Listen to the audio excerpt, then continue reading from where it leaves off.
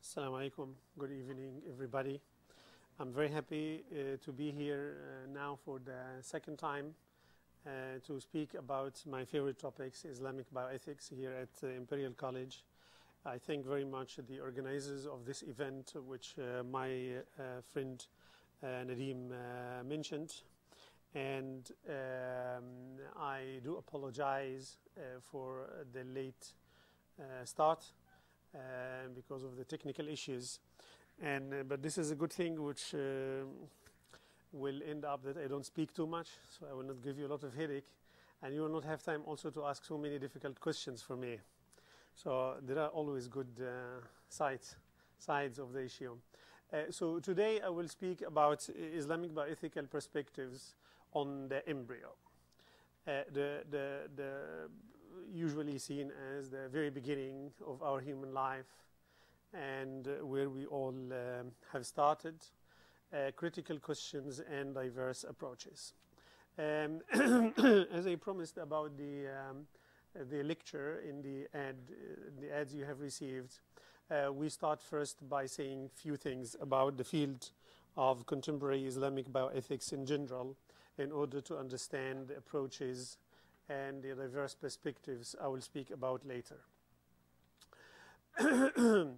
By the second half of the 20th century, when the wave of new bioethical questions came to the forefront almost everywhere in the world, and the Muslim world was no exception in this regard, up to the 80s, for about 3 decades, Islamic bioethics faced two key and crucial challenges.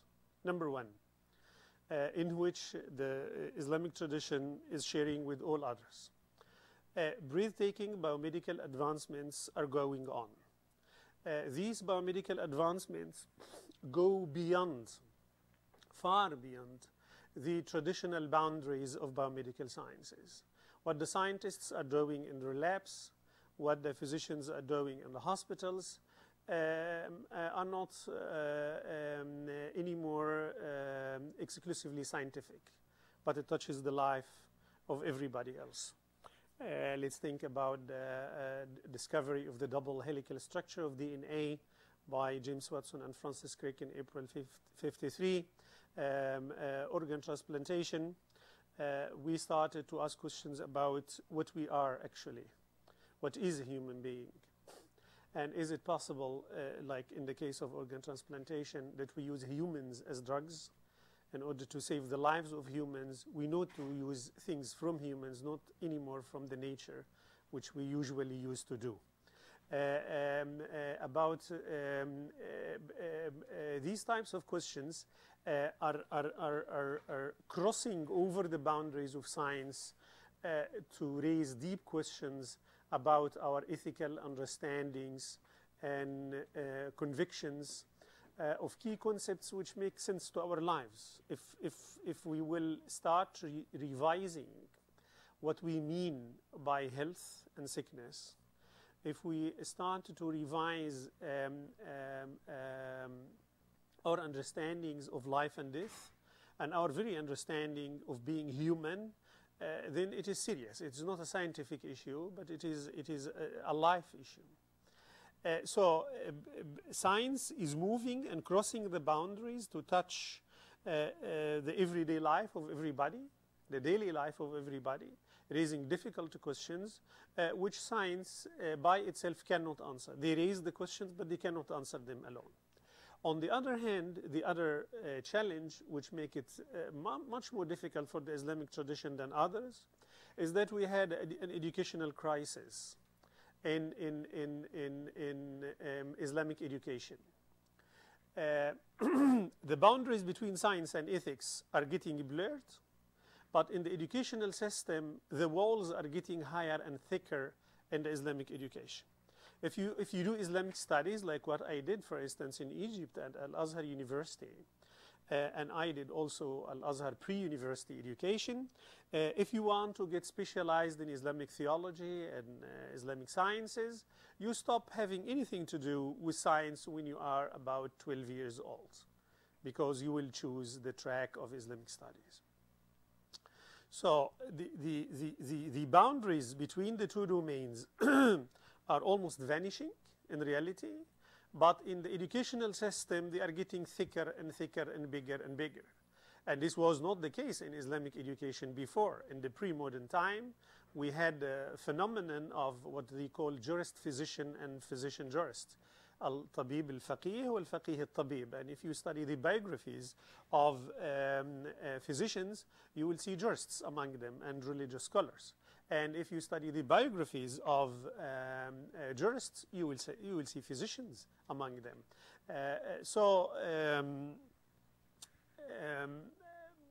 This made the problem much more serious for contemporary Islamic bioethics.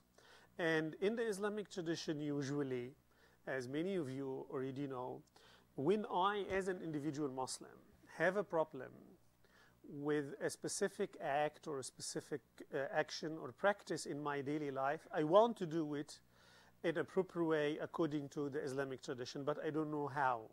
So I ask a religious scholar to tell me how to do it. Usually an individual question, going to an individual religious scholar, you get an answer and you go further in your life. So these questions can relate to rituals, fasting, how should I fast, whatever, paying my zakat, my charity, going to pilgrimage, whatever. But also, with the modern time, I want to get children. I and my wife, we have problems. We need to make use of assisted reproductive technologies, IVF, etc. What should I do? I ask a religious scholar to tell me what to do.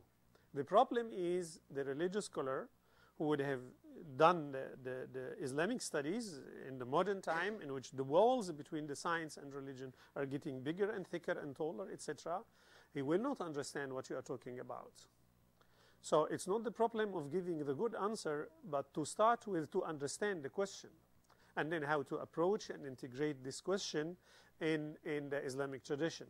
The problem was we have an immense tradition, التراث الهائل, and we have an immense change, والتغيير الهائل.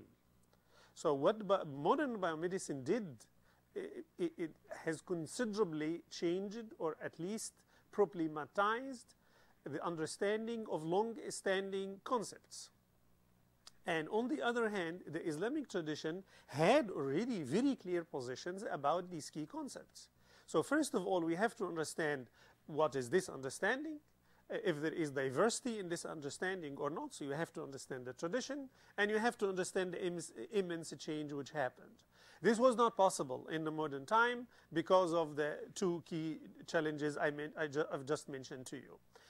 The other problem, which was also specifically Islamic here, is that biomedical advancements happened outside the Islamic tradition.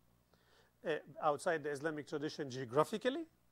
So the Muslim world hardly had any contribution to these breathtaking advancements and big discoveries, and also philosophically, the Islamic tradition didn't participate fully, at least, in the discussions about the ethical consequences of these advancements.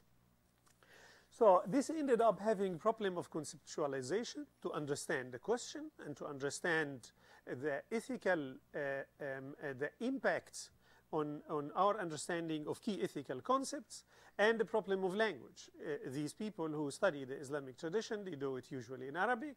They don't study, for instance, when I was at Al-Azhar University, when you choose the track of Islamic sciences, you don't do English or French or whatever, which is quite a problem, especially at this time in the, from the 50s to the 80s, the period we speak about. What happened is that Muslim religious scholars kept depending on their tradition, almost completely or considerably isolated from the modern developments. So we see books, for instance, published up to the end, end of the first half of the 20th century, in which people, when they speak about biomedical issues, they are quoting Greek tradition. When they speak about the development of the embryo, etc., they are quoting Greek sources because they are mentioned in the pre-modern sources used by the religious scholars whose works is accessible to modern religious scholars. This led to embarrassing conclusions. So it's not just wrong, it's just embarrassing, and created problems for the public image of religious scholars in general. I will give a very quick example. Unfortunately, now we don't, especially now we don't have time to go into these details. The life cycle of the embryo. It's very important in Islam to understand the minimum and the maximum life cycle of an embryo in order to establish paternity, because paternity is very much linked to the marriage institution. So if a couple are married and they had a child shorter than the minimum duration of the life cycle of the embryo, then we know that pregnancy started before the marriage, which means that there will be a problem of paternity, because paternity in the Islamic tradition is not only biological, but it's also social. There must be marital relationship between the couple. So we need to know the minimum life cycle of the embryo, and also we need to know the maximum.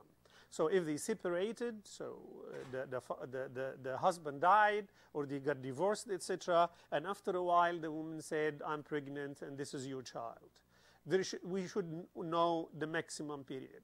In the pre-modern Islamic tradition, which was based on especially the Greek and later on contribution of Muslim physicians, they were very much permissive about this maximum period of pregnancy. And some of them brought this up to a couple of years. Because medical information at this time was not quite sure about this, and how much abnormal cases, how long these abnormal cases can be. In the modern time, this became part of folklore medicine. So you cannot mention these things in a faculty of medicine to say that embryo can continue developing in the uterus for 4 or 5 years. This is embarrassing. It's not just wrong, it's just embarrassing. So when you see religious scholars saying that it is possible, why? Because physicians like Avicenna, for instance, who is a towering figure in medicine, mentioned that it is possible. But medicine didn't stop by Avicenna. It's very, very long time ago. So this created problems, and we have seen this even going to the courts. People will go to the court, the woman will go to the court, and the judge in countries like Saudi Arabia, we had similar cases in Libya, giving rights to the woman to say that the child born after 5 years must be attributed to her divorcee, for instance. And of course the media will speak, attack against the religious scholars, these people do not live in our age, etc. It was a big problem.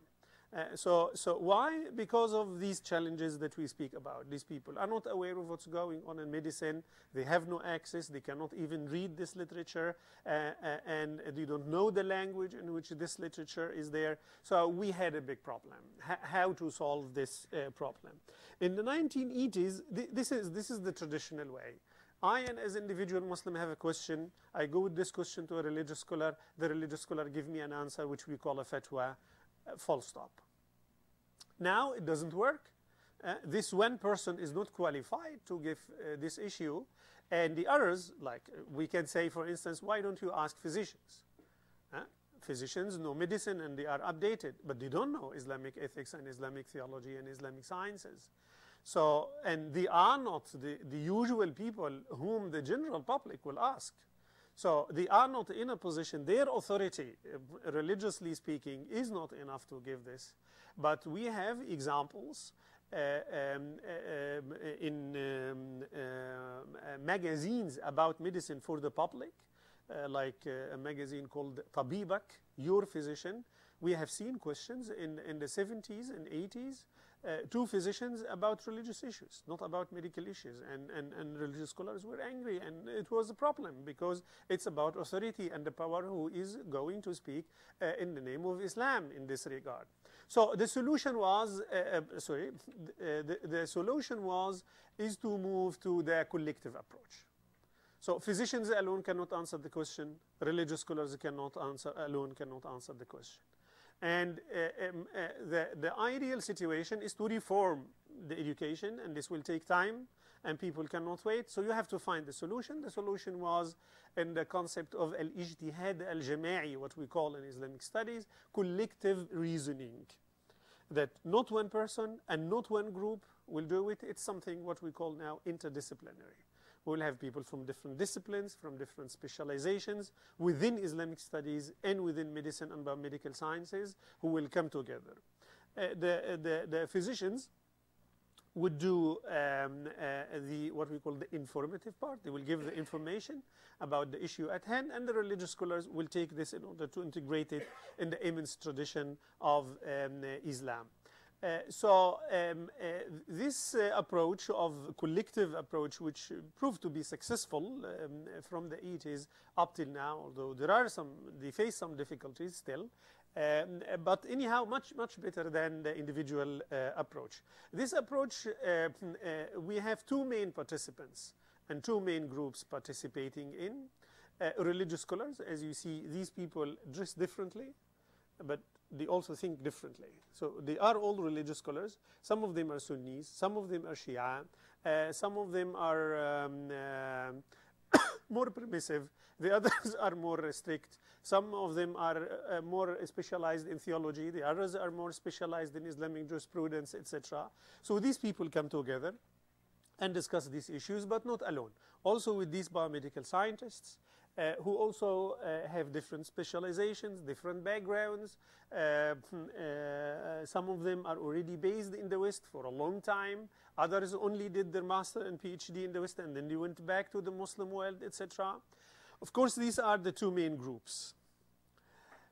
And one of the critiques directed to this approach is that they are dominated by only these two groups. And the people usually want more. They want more groups, like we need lawyers, the people who make the law. Law in the Muslim world is not necessarily based on Islamic jurisprudence. We want to have social scientists, people who understand society, because if you have only biomedical scientists, you can fall into the trap of medicalization very quickly, because you don't have social scientists who are critical to the phenomenon of medicalization. And we will speak something about this later on, because it did affect the approach, and medicalization was very common there. But anyhow, these are the two main groups who participated. And then we had institutionalization of the collective reasoning of al-ijtihad al-jama'i. Three main institutions since the 1980s. They are doing most of the work in the field of Islamic bioethics. The most productive is the Islamic Organization for Medical Sciences, established in Kuwait. And this organization closely collaborates with two others, specialized not only in Islamic bioethics in particular, but in Islamic jurisprudence in general. The Islamic fiqh means literally Islamic law or Islamic jurisprudence, the Islamic Fiqh Academy in Mecca, and the International Islamic Fiqh Academy in Jeddah.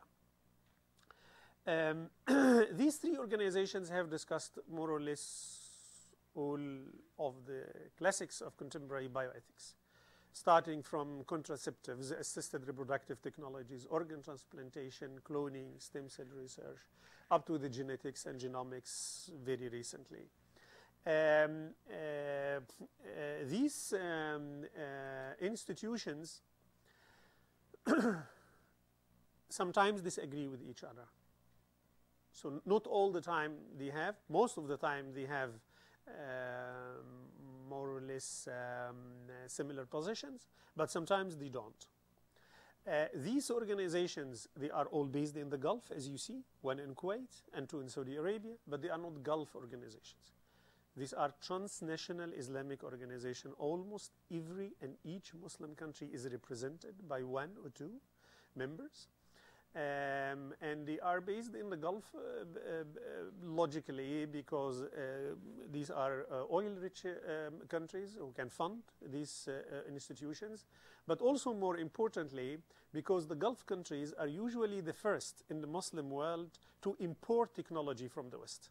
So they are the first to face these questions. So also they have interest, self-interest in getting these answers as quickly as possible and much more quickly than the rest of the other Muslim majority countries. The final point I want to say about these organizations is are there positions, even if they all agree together, the three of them, are they binding for the Muslims? Do Muslims have to follow what they say?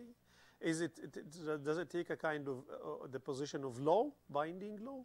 The answer is no. They don't claim this for themselves, and Muslim individuals do not take it also so. Whether these Muslims are living in the Gulf, in other Muslim majority countries, or here in London, or somewhere else in Europe, or in the US, or in other parts of the world.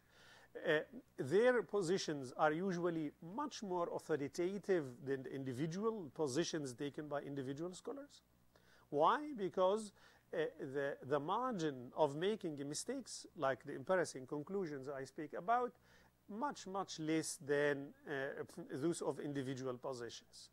There is diversity. So if you are a Shia Muslim, you will find your people represented. If you are a Sunni, you will find your people represented, even the Ibadi and the others. So they select usually the most productive religious scholars who are there, people who have very good image as physicians in the Muslim world, etc. So their opinions are authoritative. Can Muslim individuals go against what they say? Yes, of course.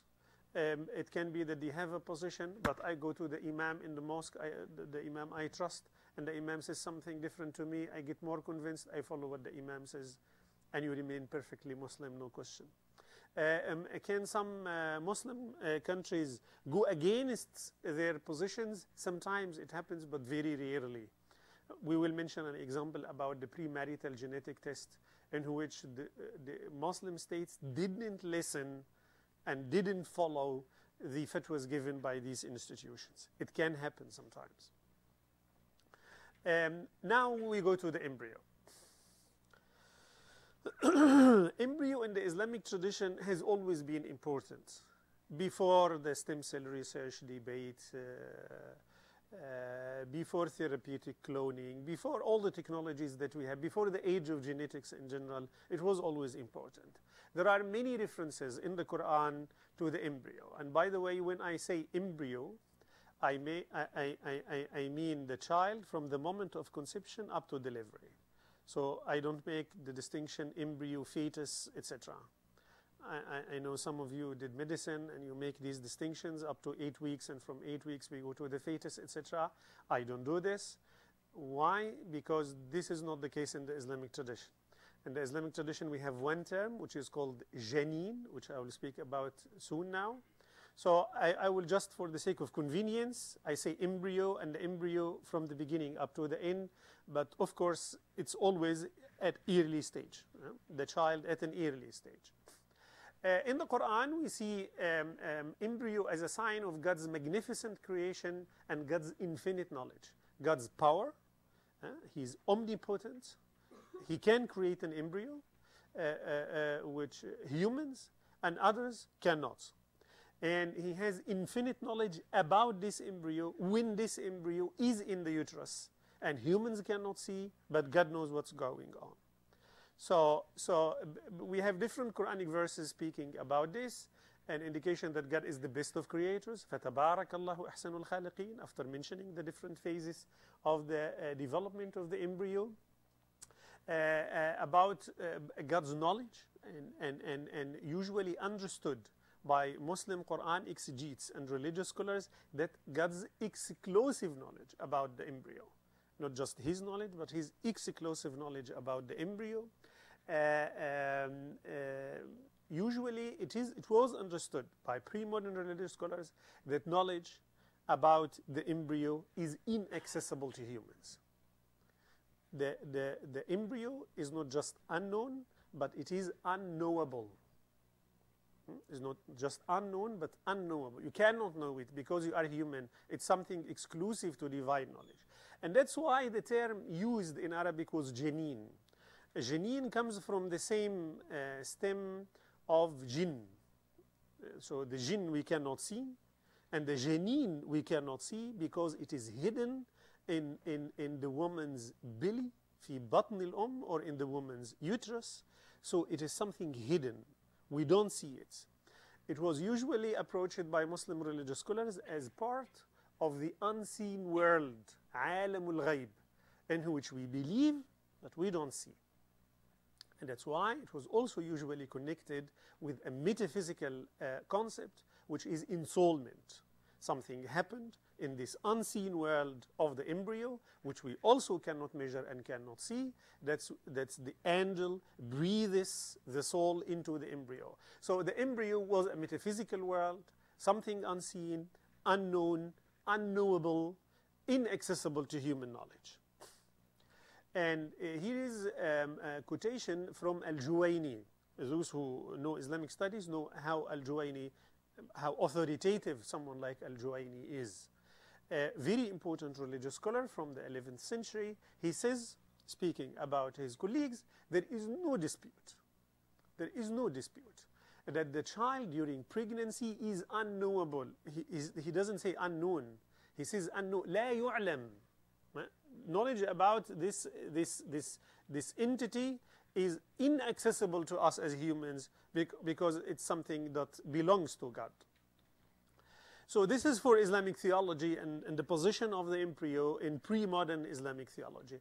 In Islamic jurisprudence, there are so many rulings, although we speak about unknowable entity, but this entity, this embryo, has so much significance in the life of the people. It determines a bunch of relations between individual humans, that there are rulings, ahkam, that guide this. In the modern time, we have a genre which we call ahkamul janeen, juristic rulings with relevance to the embryo. In the pre-modern time, it was always part of Islamic jurisprudence in general. For instance, when we speak about rituals, ibadat, when the mother is pregnant and she has an embryo inside, practicing the fasting during the month of Ramadan, which is usually obligatory, will be different for her. According to many religious scholars, she can have a concession in which she doesn't have to fast, she doesn't have to compensate the days, and she doesn't have to pay money for the missed days. Something completely exceptional for the woman. Why? Because she has this sacred, ambiguous entity in her uterus. This embryo, when this embryo is miscarried, it doesn't come to full pregnancy, full-term birth, there are also rituals out of respect for this embryo, like doing funeral prayer, like doing the ritual washing for the embryo, etc., especially when it has some physical characteristics. Also, in rulings related to the social sphere, the relationship between the husband and wife, when the wife is pregnant and she has an embryo inside, relationship will be different. For instance, even if they got divorced, the husband has to take care of the maintenance and the financial needs of the woman, even if they are irrevocably divorced. Why? Because there is something which binds them together, even if they are completely divorced and they cannot come back to each other, but this line is connecting them. So the husband will have this responsibility towards the woman, and the issue of paternity, of course. Financially, once we know that the woman is pregnant, there are financial consequences. For instance, if the husband dies, if the father dies, we cannot distribute the shares of inheritance because we have a potential here, the embryo. Everything has to wait. His or her share must be put aside until we know is male, female, will be born living, dead, etc. This embryo, all financial costs related to this must be carried, and someone must be responsible about the maintenance of this embryo. the testament. If someone wants to make a testament, you can make a testament directed to the embryo. When this embryo is born, I want to dedicate this part of my wealth to this embryo. You can do this. Endowment, etc. Penal laws. The value of the woman when she is pregnant is not the same like when she is not. So, for instance, if this woman killed somebody and then she is sentenced to death, but she is pregnant, you cannot execute her. Why? Because she is the one who made it, not the embryo. So he cannot, or the embryo cannot be held responsible, and you cannot, when you put an end to the life of the mother, you put an end to the life of the embryo. So because the sanctity of the life of the embryo, you postpone death sentence. So religious scholars, in order to solve the problem of the ambiguity and unknowability of the embryo, in order to make go further with these rulings, they base themselves on two things: a physical criteria, which is the gradual development, when the embryo starts to have limbs, physical characteristics of human beings, etc. The more the embryo develops, the more rulings will the embryo have. And the other thing is the metaphysical criteria, which is breathing the soul, mentioned in the Quran, mentioned in the Sunnah, statements attributed to the Prophet of Islam, sallallahu alaihi wasallam, and usually also the hadith speak about the timing of breathing the soul, usually understood as 120 days calculated from the beginning of pregnancy. So in the moral world of embryo in the pre-modern Islamic tradition consisted of three main elements: unknowability, something that we cannot know about unless God tells us something about it; ensoulment, again a metaphysical thing. The third thing is gradual development of the embryo. The embryo at day one is not the embryo after 120 days, is not the embryo after birth, or when it comes to full-term birth. So the more the embryo develops, the more sanctity, the more dignity it will have. In the modern time, two of the three became seriously questioned. Unknowability became a problem. Ensoulment became a problem. Only gradual development of the embryo was not seriously questioned.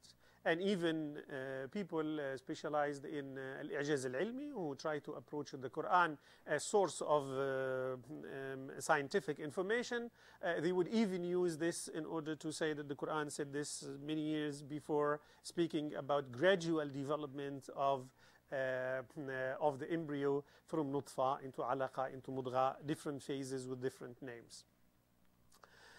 Unknowability. Especially biomedical scientists said that we have to make a distinction between that people lacked information, didn't have information about the embryo in the pre-modern time, and to move this to the sphere of unknowability.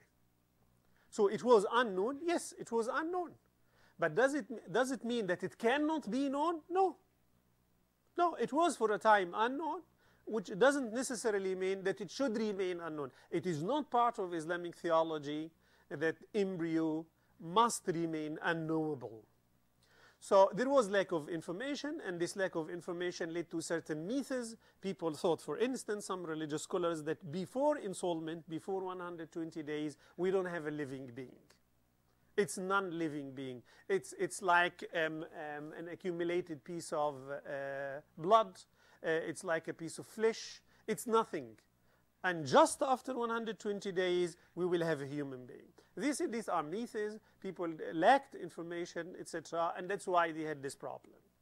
In 1985, the IOMS, the organization based in Kuwait, which I told you about, held a symposium on the beginning and end of human life. One of the very important meetings which used this the mechanism of collective reasoning, and spoke about it. Hassan Hathout, one of the physicians, he died 2009, when he was introducing the topic and to the participants in this conference, he said some of the points to be presented today in the symposium, he says, are entirely novel, and early generations of Muslims didn't see and didn't write about it. So we have now completely new paradigm. Things have changed, so don't stick to what the pre-modern religious scholars said. Unknowability is part of the past now. This is not accepted by everybody. There are people like Taha Abdul Rahman, the Moroccan philosopher, who finds this scientific reductionism. Yes, the embryo was not known when it comes to, we couldn't see it as we now can see it. We couldn't, now we can even manipulate and make surgeries for it, yes. So as a physical material, yes, it was unknown, now it is known.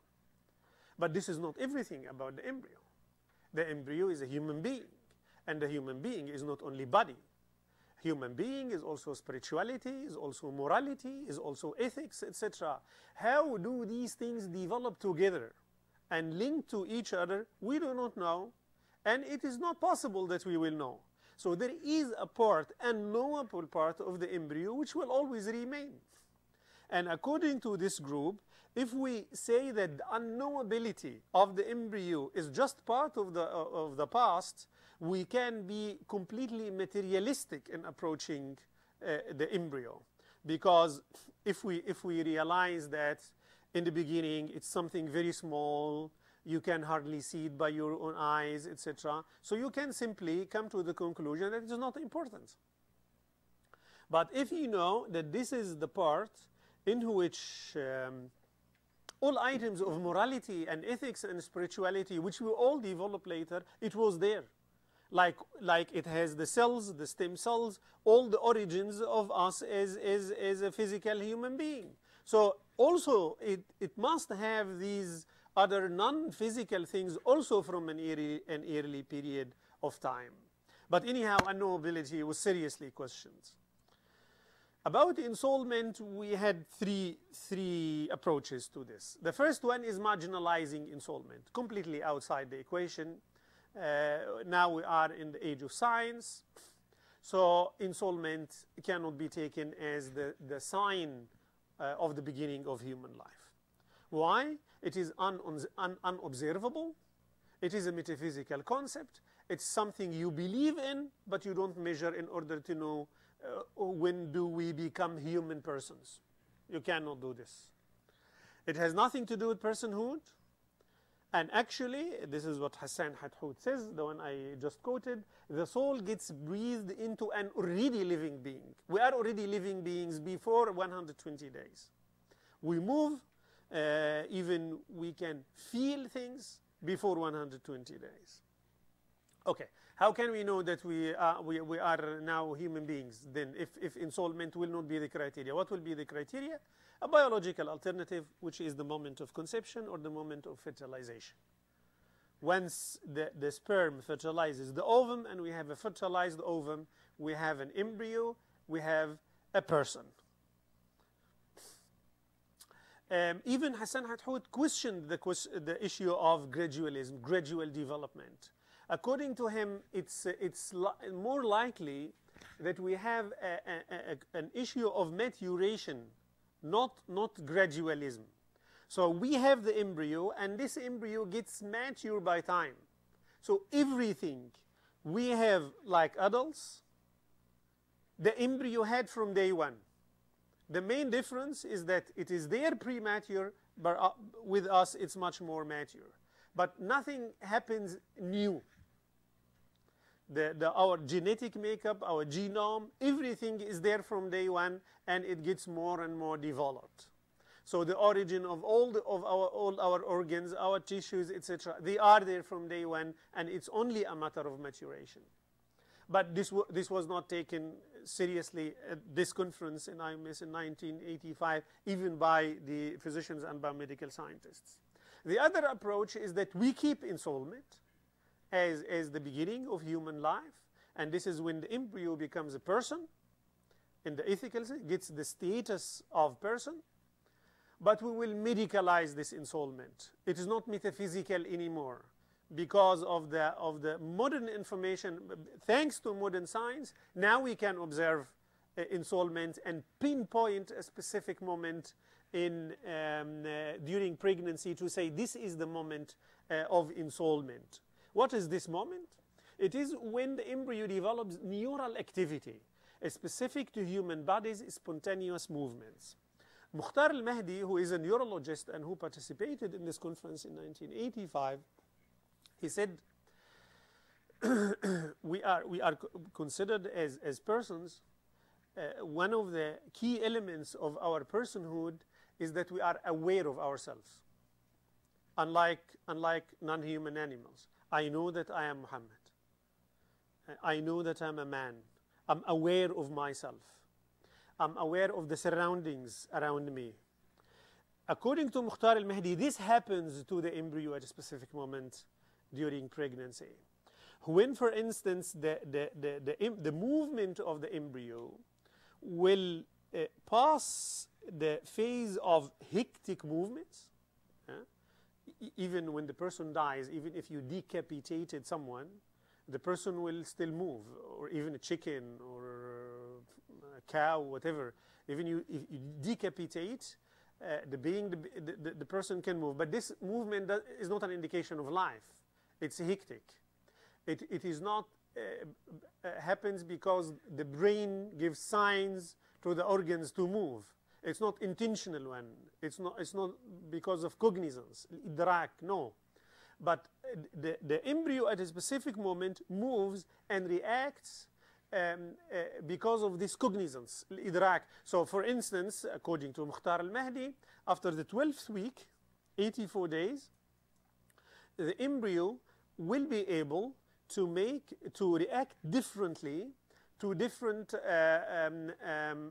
alerts. So he will react to the voice of his mother, or to the voice of her father, for instance, differently than to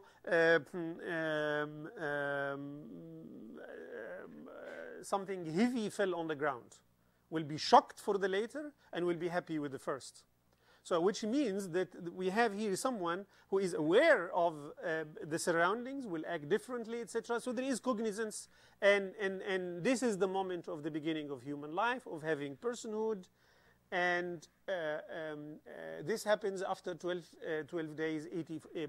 weeks, 84 days.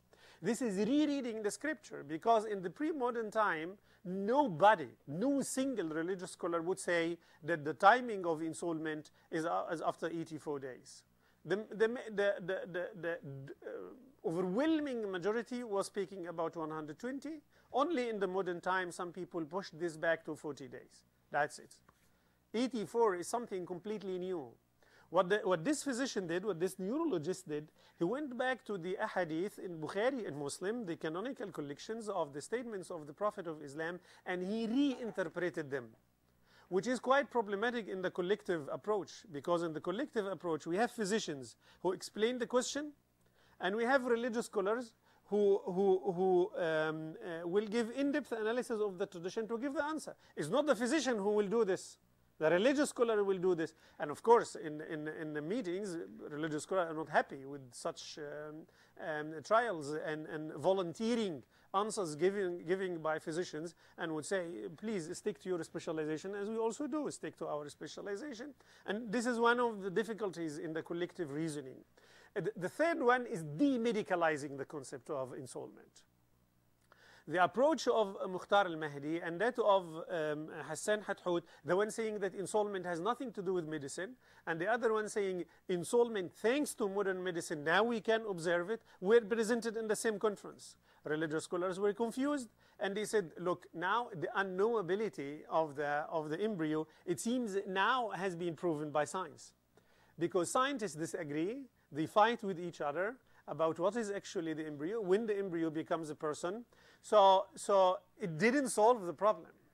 So actually, we leave this science alone, and ensoulment is metaphysical, and it should remain metaphysical, and we can know it only through the revelation, the Quran and Sunnah. So it was re-centralized again. Ensouled embryo is the person. But what happened and what changed in the new now modern Islamic tradition is that the position of the embryo before ensoulment became much stronger than before. So no opinions now saying that the embryo before ensoulment is actually nothing, is a non-living being. And that's why some religious scholars in the pre-modern time, for instance, they said aborting the embryo before ensoulment can be done even without any reason. Why? Because you are not putting an end to life, not to mention human life. There is no life whatsoever. It's like vomiting blood. It's nothing. Because of the modern science now, they know that it's not. So there was no possibility now to say, okay, it still has the same status. So they said, after ensoulment, we have a human being, no question, with full human dignity. But before this, we cannot say it's the same. Why? Because of ensoulment. Ensoulment must make difference. What would be before ensoulment? Before ensoulment is a life which morally matters, but is not human life. And the dignity of the embryo before ensoulment is not the same dignity for an embryo after ensoulment. And then we had the age of genetics. We moved from knowing the embryo to managing the embryo, to controlling the embryo, to designing the embryo more or less. So it's not only about knowing, but about doing. And now even we are moving into gene editing and design babies. The Pandora's box has opened, and we don't know where it will lead us at the end. We had the issues of premarital genetic tests. We know that genetic diseases happen because we have two carriers, or maybe one of them, and that's why this will go to the embryo. Can we prevent this before in order to get a good, strong, healthy embryo? Yes, we can through premarital genetic tests. Should we do this? This was a relevant question for Islam because there is no possibility from an Islamic perspective to get children without marriage. So you have to have a married couple. And socially speaking, it's very relevant for Muslim majority countries, specifically in the Gulf region, for instance, and many segments of Muslim minorities in the West because of consanguinity. And there is a kind of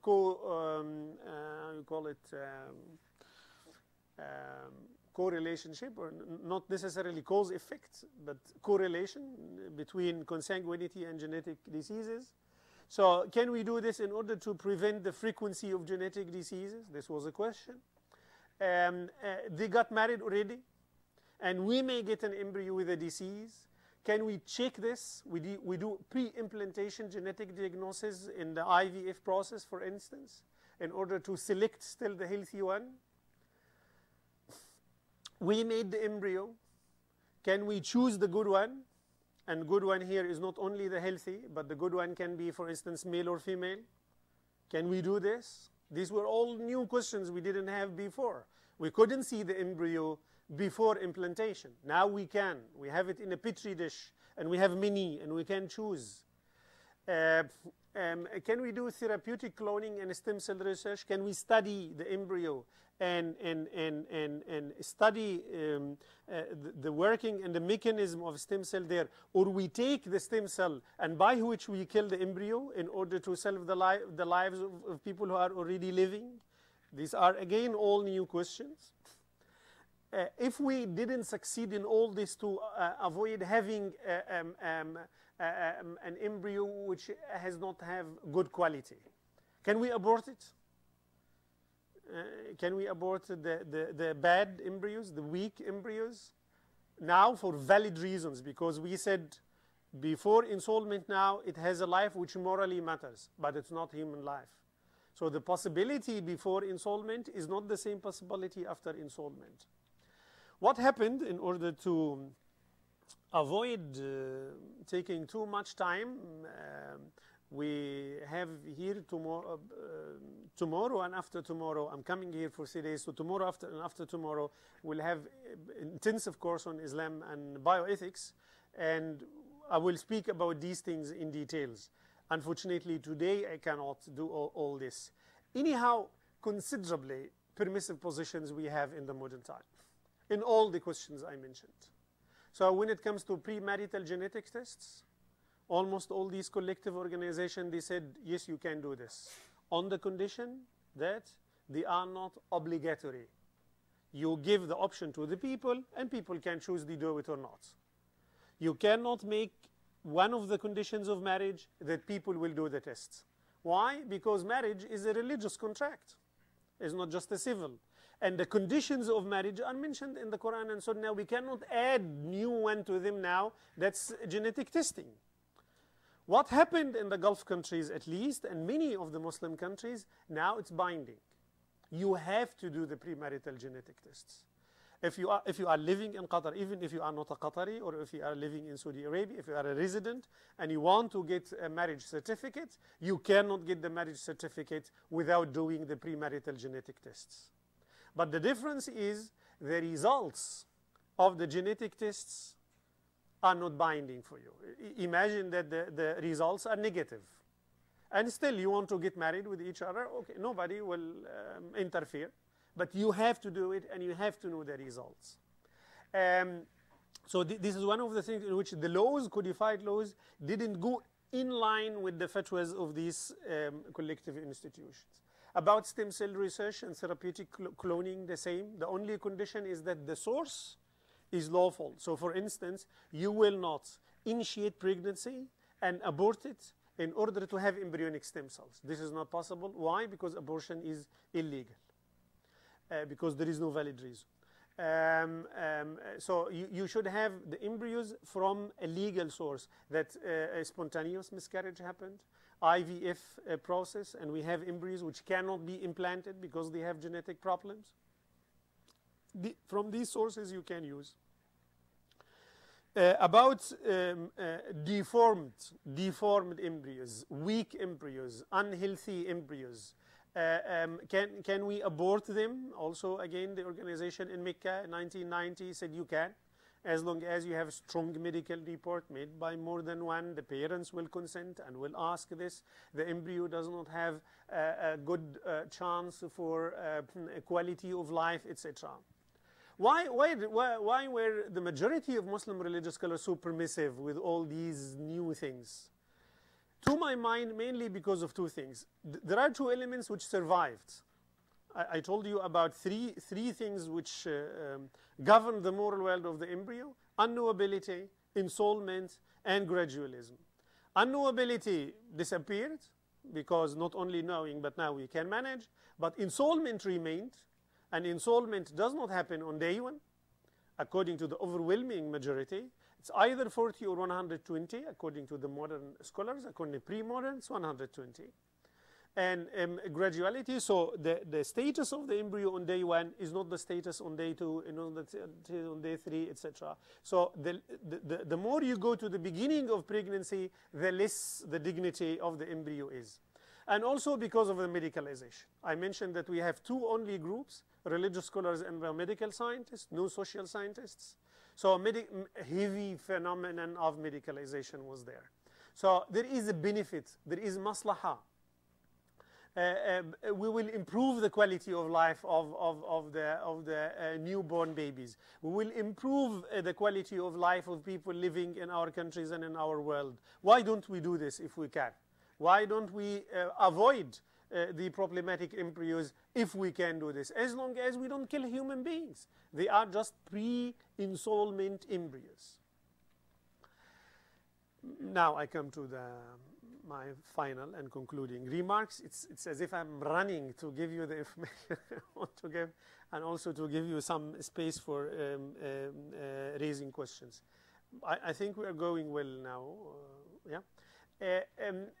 The first thing and the main thing is that biomedical advancements are inseparably linked with parallel developments in ethical reasoning.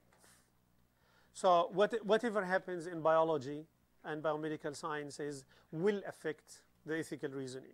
Even the mechanism, not to mention answering the question, the mechanism of addressing the questions, we have seen that it has radically changed after the new biomedical advancements.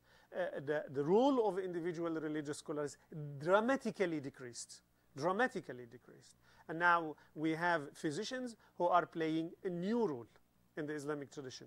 Usually physicians are there to give you good drugs and good medical treatments, not to formulate the ethical position about things. Usually they are in the clinic, you see them, they give you good medicine and you are happy.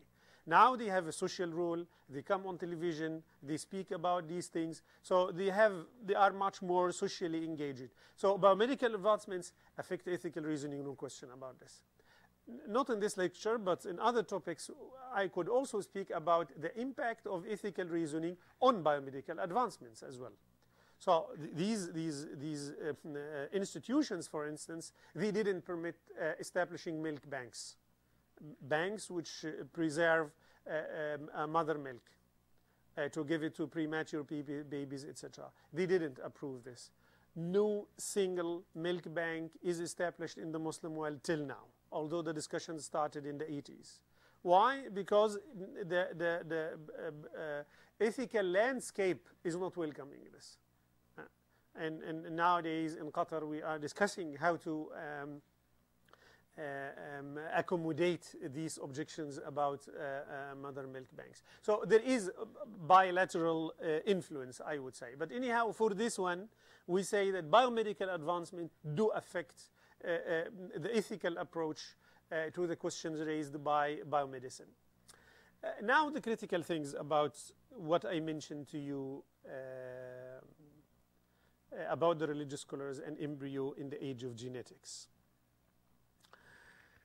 The key question at stake was usually in the mindset of the religious scholars and the physicians when they were discussing these issues was, when does human life begin? Not when does life morally matter, start to morally matter. No. Although they said before ensoulment we have a life which morally matters. But surely this was not the key question. So the key question was legal.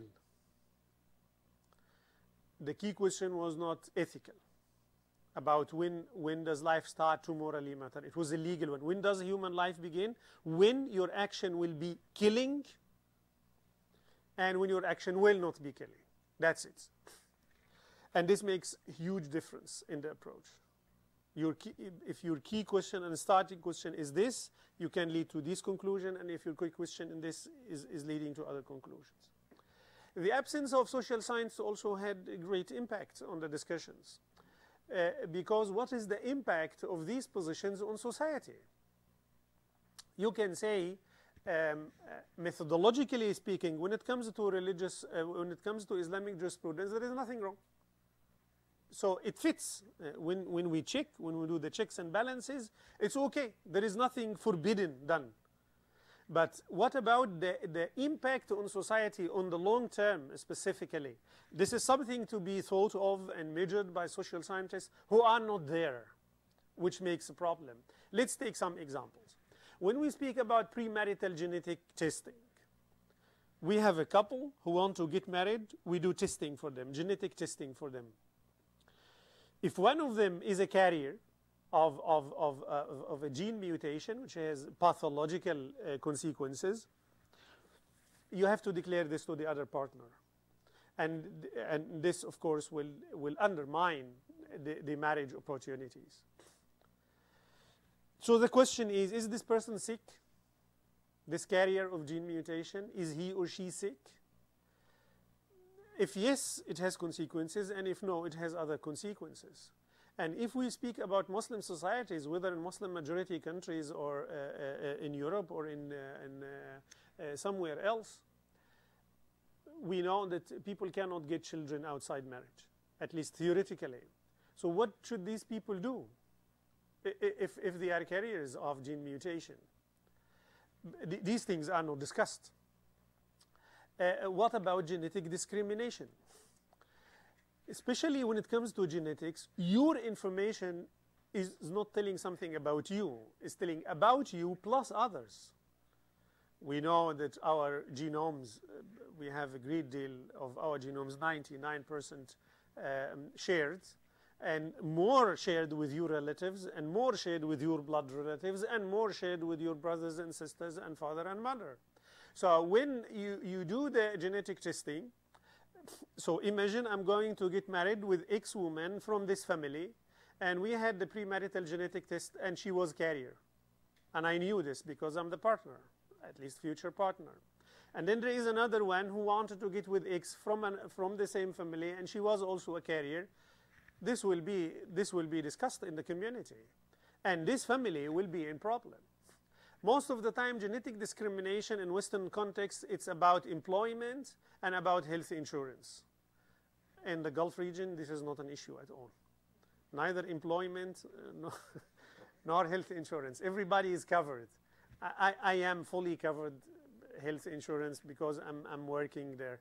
If you are a citizen, you are covered by the government. If you are not citizen, you have to be covered by your employer. So there is no question about these issues of health insurance. But it's about marriage.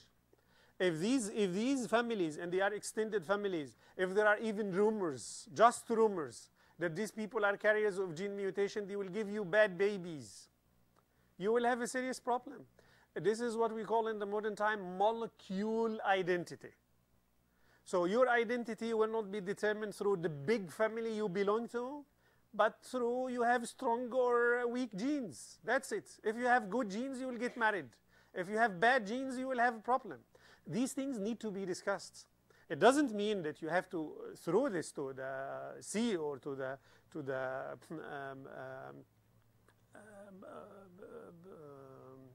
I'll call it to the ocean, but it means these consequences need to be seriously considered. You want to improve the health condition of the people, but this shouldn't be at the cost of their happiness in life. When it comes to embryo selection and aborting deformed fetuses, you need to ask the question what kind of society we want to have. We had a seminar in our center in Qatar, and some of the people here were also participating there and giving also papers and discussing. They raised this question. If we want to say that if we made genetic tests and we find Down syndrome for one embryo, and we say, okay, you can abort it, it's deformed fetus, it will be difficult life for the prospective child, for the parents. So let's get rid of it because there is no human being. So the question here, do we want to have society without any single child with Down syndrome? Is it bad to have children with Down syndrome? Does this affect the society? We have countries, I think some of the people in the seminar, they mentioned Finland or Iceland. It's one of their targets. They want to have a country without any child of Down syndrome. At least from an Islamic perspective, this can be questioned. And it can be a problem. Having what we call in bioethics vulnerable groups have ethical aims and ethical objectives in order to show the best of the people, in order to get out your good feelings toward these vulnerable people. If these vulnerable people are not there, what will happen with these emotions? It will be problematic. And this question needs to be addressed at least. In this context, they are not. About embryo selection, to choose the good embryo. You can say the good embryo, the embryo which doesn't have a disease, but also you can say the good embryo is the good sex of the embryo. And by the way, I don't want to make it a gender issue, because I know people, close friends and family members, the woman does not have to have a girl. She wants to have a boy.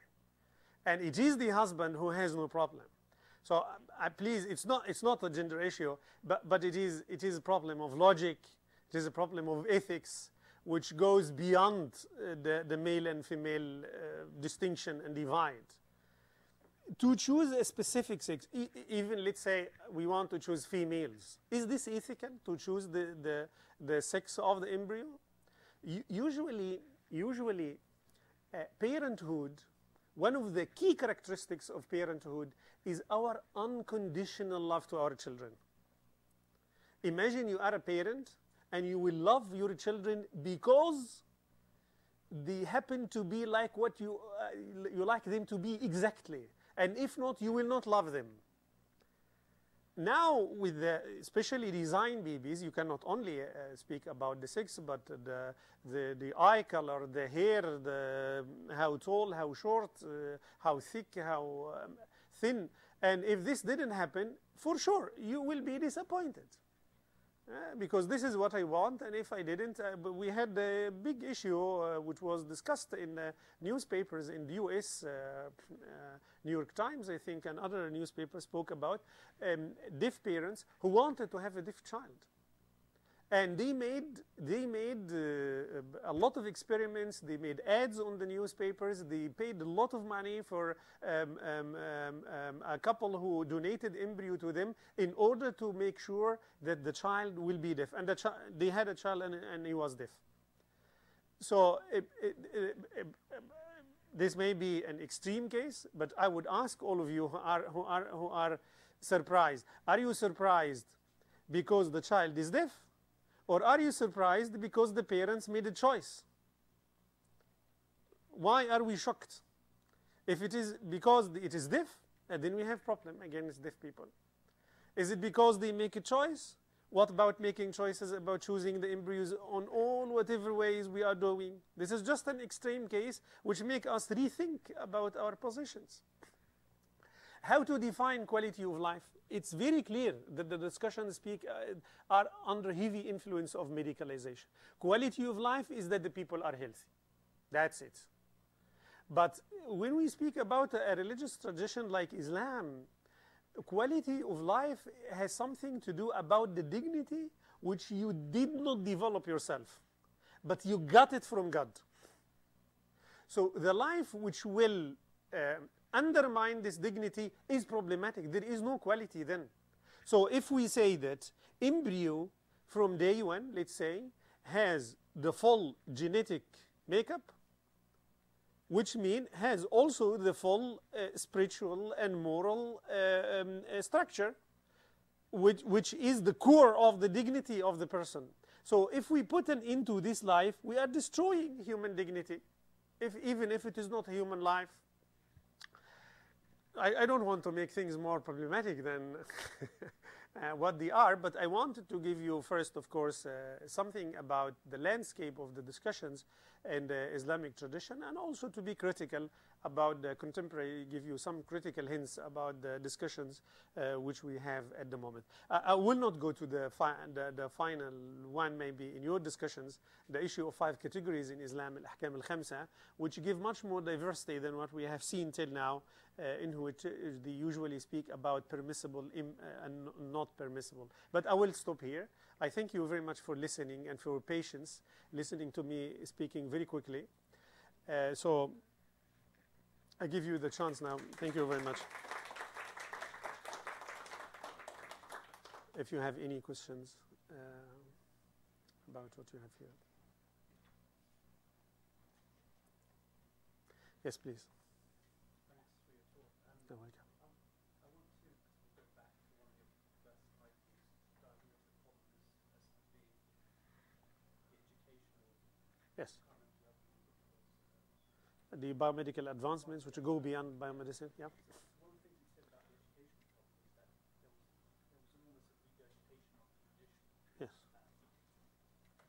Which is causing problems in terms of some of the answers to that question. I want to know what you think about another type of problem, which is kind of not a direct regurgitation of the rules, but sort of the regurgitation of some of the methodology.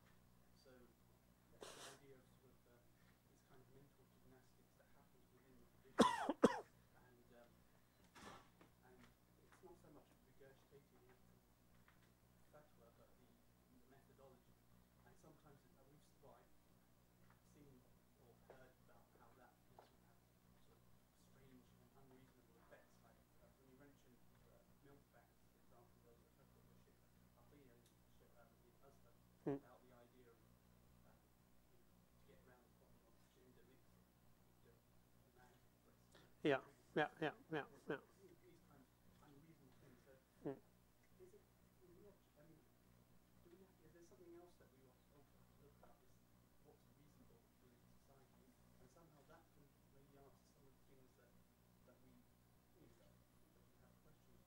Yes. And what happens to the sort of value of the person's knowledge or experience and their views touched around the quality of life, maybe, and how does that have a say in sort of answering these questions as well? Yes. I mean, I would find it quite reasonable for a lady who's pregnant and fears, that the child will be abused by her husband or something like that to abort. Hmm. And that's quite reasonable. So, Yes. Thank you very much for your question. It's a very good question. Yeah. Yes, the question is about, we mentioned two challenges, biomedical sciences and advancements whose questions go beyond the domain of biomedicine. And the other one is the educational crisis, in which we have more or less isolation between sciences and religious studies. And our colleague says that maybe we have another question, which is the issue of methodology. I think there is, if we use the juristic language, we have a kind of consensus, IGMA, that Islamic law suffered stagnancy at least from the beginning of the 20th century onwards, if not earlier. So we have stagnancy in general, whether it is new questions, novel issues, or whatever. If you want to know what does Islamic tradition say about management, about business administration, about finance, about media, about psychology, all these things, we have serious problems about them. Biomedicine, it's much more complicated because science is moving very quickly, and even ethics in the secular sense cannot follow what's going on. So the problem became much more magnified. But there is problem in Islamic studies from the 20th century onward, seriously, when it comes to the methodology, etc. Quality of the people, of the graduates of Islamic studies is problematic. To give you just a general idea, to take the example of Al-Azhar University in Egypt, which is one of the old universities which do Islamic studies in the Muslim world. I don't know when exactly, but somewhere in the 20th century, maybe the 40s, the 50s, something like this, what we call modern faculties were introduced. So besides Sharia, Islamic studies, Arabic language, you had also medicine, engineering, science, etc. And the idea was we want to have the Muslim doctor and the Muslim engineer and the Muslim scientist. It's as if the others are not. But anyhow, the idea was this. We want to integrate. We want to integrate. This integration never happened. I am a graduate of Al-Azhar University. I know the colleagues in medicine. They get one very little booklet about Islamic studies or Islamic ethics, which they maybe never study. Whatever. There is nothing about religious studies in their approach. And people in the faculties of religious studies, they don't get anything about science or whatever. But what happened is that if you follow medicine, if you follow engineering, you have marked for jobs. You will be a physician. So usually Al-Azhar, whose main specialization was religious studies, and the best students will go to Sharia faculties, now they will not. They will go to medicine, they will go to engineering, they will go to science in order to get jobs.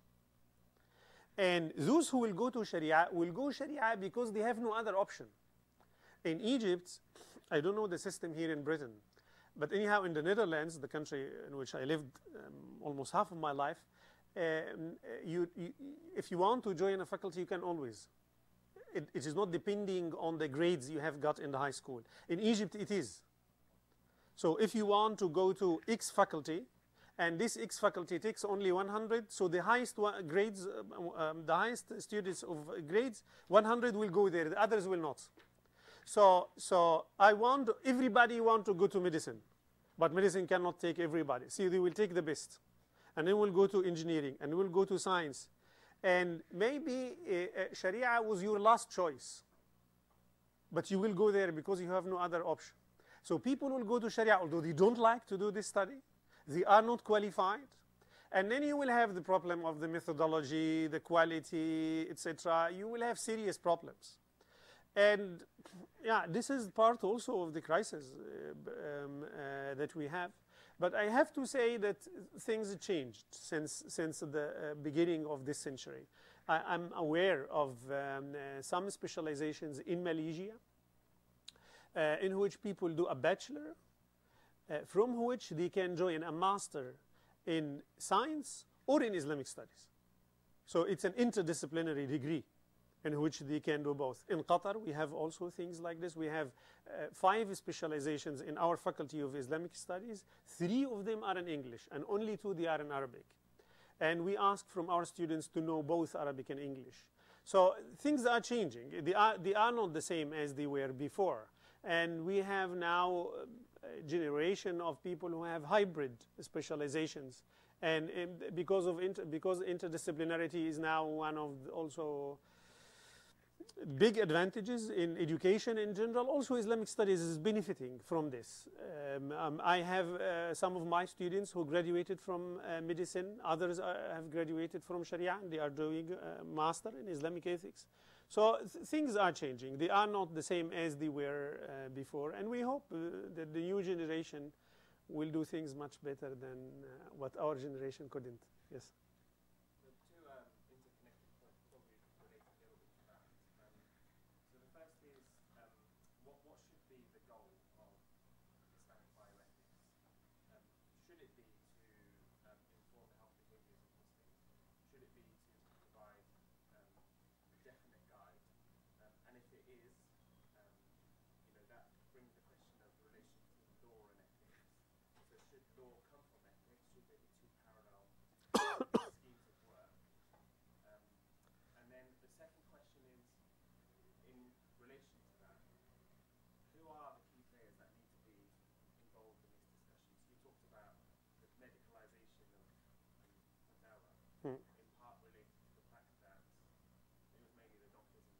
Yes. So if they are involved social scientists, who really needs to be around the table in order to have discussions like bioethics? Yes. Thank you very much. 2 questions. One about what are the objectives of Islamic bioethics? Is it to make laws? Is it to make guidelines? Is it to inform healthcare practitioners? And the second question about who should be on the table besides the 2 groups we mentioned, religious scholars and biomedical scientists. About the goal, there is a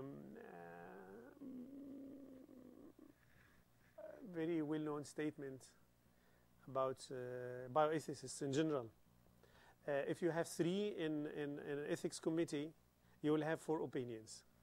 So, and I think Muslim bioethicists do not widely differ from this general, sometimes sweeping statement. So I will speak about myself and my own opinion. And my own opinion about Islamic bioethics, it's part of the objective of Islam, that you lead your life in accordance with the ethical values you believe in as an individual. Whether this individual is a physician, is a patient, is a policy maker, it doesn't matter. Islam is a way of life. And in order to lead your life according to the principles you believe in, you need to know these things, including bioethics. So I wouldn't say I wouldn't make bioethics a very special case, but I know for sure, and I struggle with this with my colleagues in Qatar. They want to have guidelines, and they want to have clear positions, what is possible and what is not possible, which is quite problematic for an ethicist to come up with such bold statements.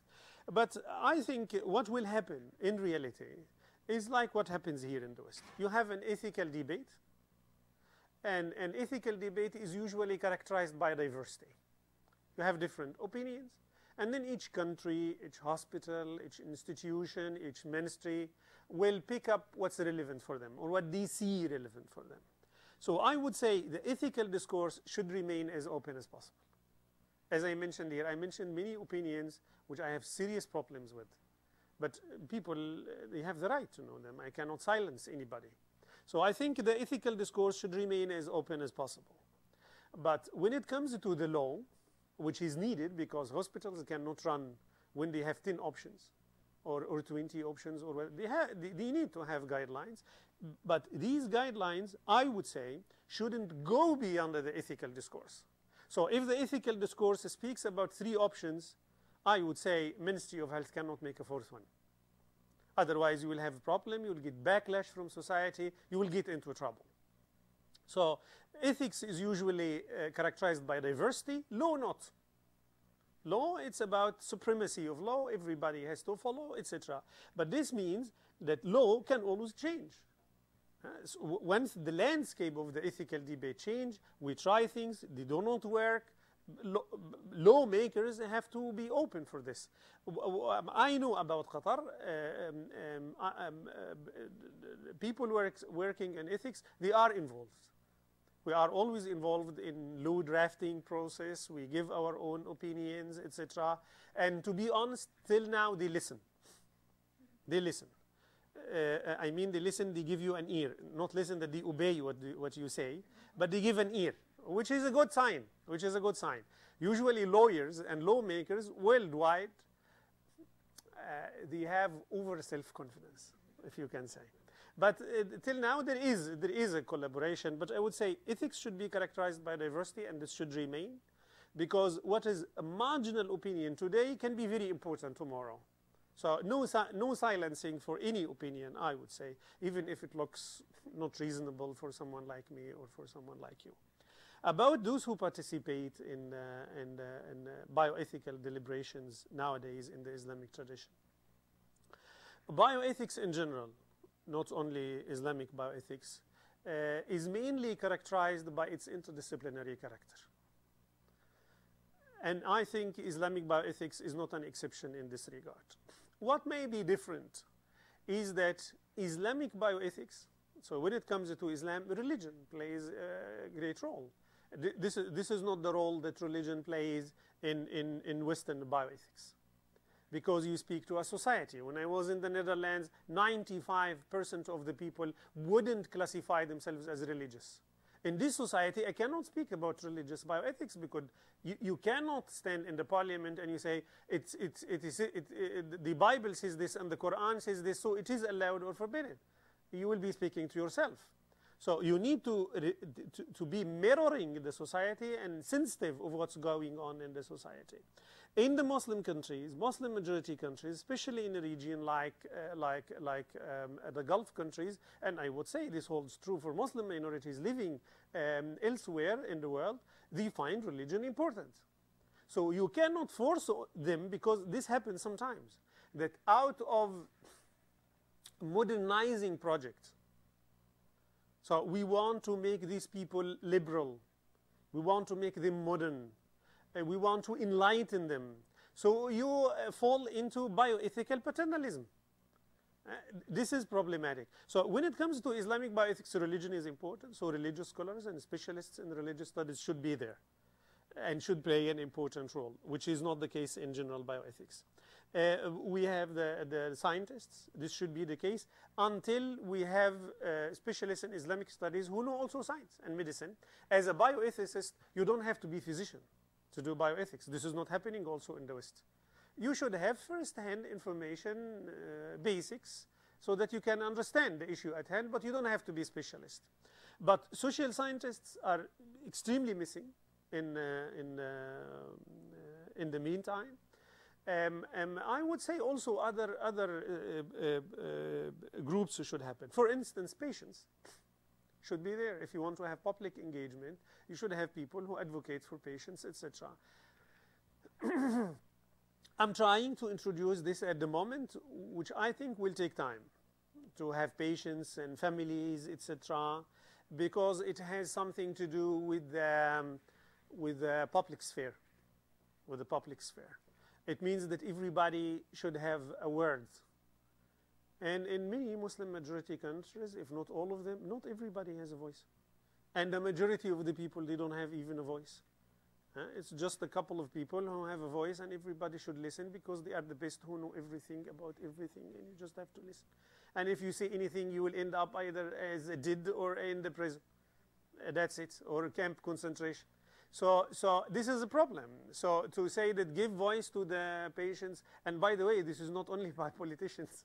I have discovered that at the management level, so if you are the manager, you will suppress the people under you, and if you are a dean, you will suppress the faculty members. There is a culture, and it's a serious problem.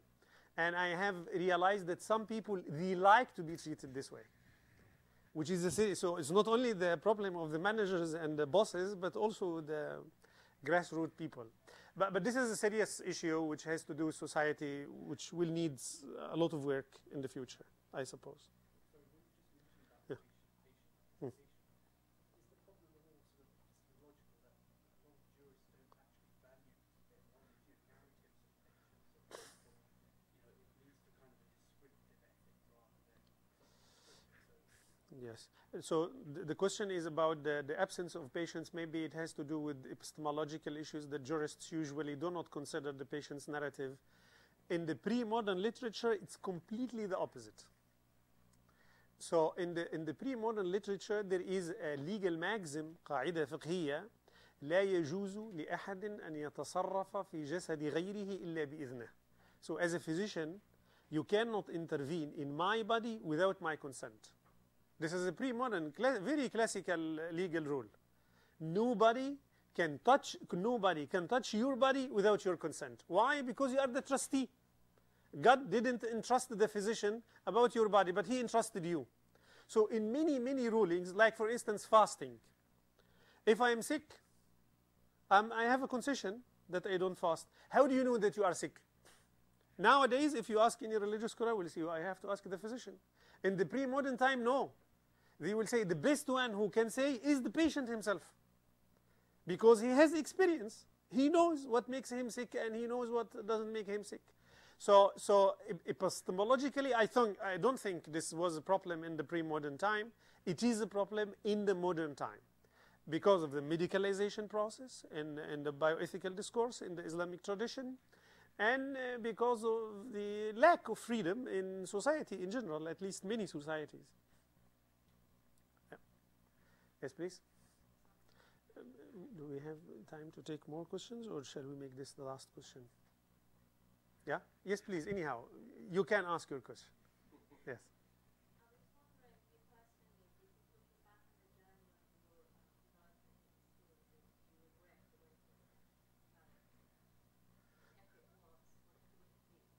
Yes.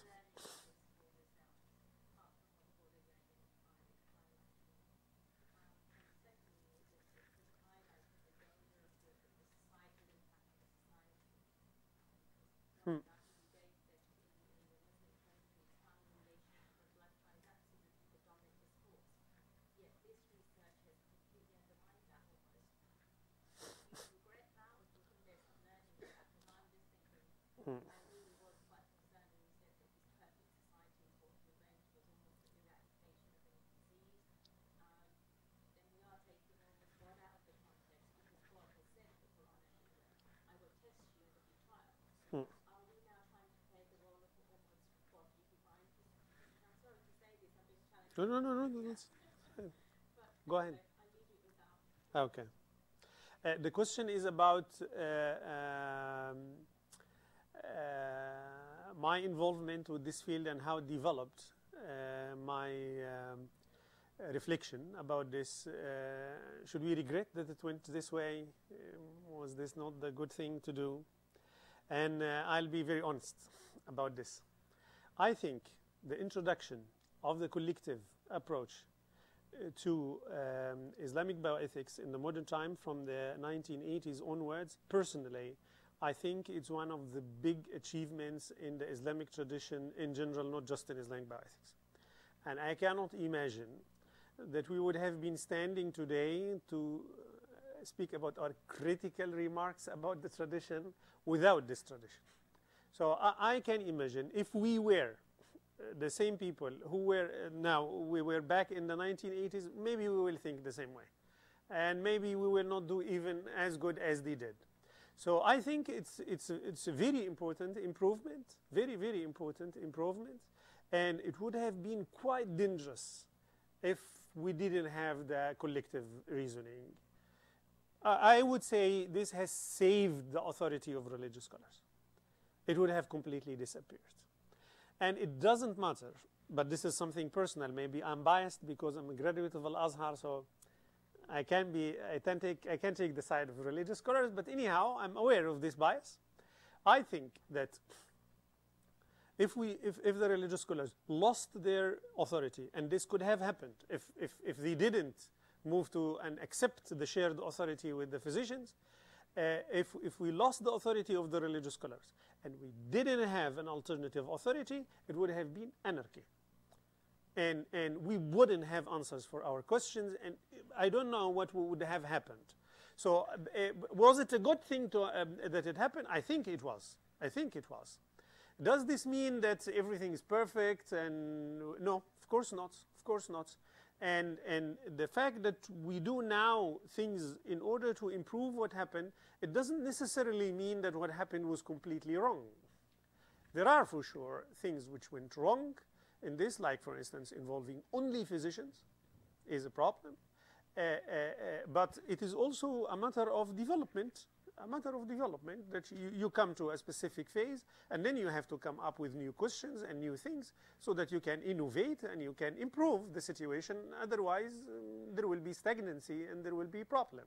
So I think there is a need now to have new moves, new questions, to approach things differently, and to think critically about what happened. This is a necessity. This is a necessity. And I can tell you, unfortunately, some, maybe many, of the participants from the 1980s till now are not happy with these new moves, etc. Some of them they don't like, and they think it should continue like what it is. But this is life. People should have different perspectives, and we should make things open for people, and people should choose what is good for them. And I think the participants in this field in the 1980s, they made something different. And for sure, many religious scholars were not happy to have physicians on the table with them. And now it is more or less accepted. This is how life happens. Yeah. So I would see it as improvement, development, rather than that it was something completely counterproductive. No, I would not say it this way, because I see even the pre-modern tradition extremely relevant and important. And there are things in the pre-modern tradition which are, to my mind, amazing. How creative, how innovative, how critical people are. It's something to learn from. But the problem is, as Muhammad Abdu once mentioned, the problem in the Islamic tradition is happening because we either worship the tradition, so we think the interpretations of these religious scholars is part of the revelation, it's like the Quran and Sunnah, or we have no respect whatsoever to them. This is the problem. So either we make it sacrosanct, we make it sacred, the tradition, or we just throw it completely away. I don't think either way. I do agree with Muhammad Abdu in this regard. We should critically think about what happened and how to develop in the future. Wallahu a'lam. Yeah? Okay. I'm so sorry for this. If you have any questions, here is my email. You can always email me. You can ask me after we finish. And, huh? Or yes, you can join us tomorrow and after tomorrow.